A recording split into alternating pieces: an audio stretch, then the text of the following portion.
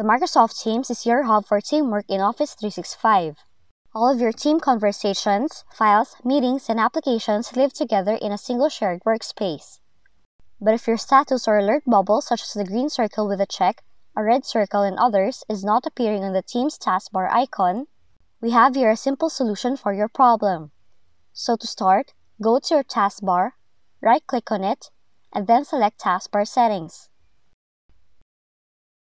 Now on the window, make sure to toggle off the option Use small taskbar buttons to have a bigger icons of the application in the taskbar. After doing that, make sure to turn on the option Show Badges on Taskbar Buttons so that the status or alert bubble will be visible in the taskbar.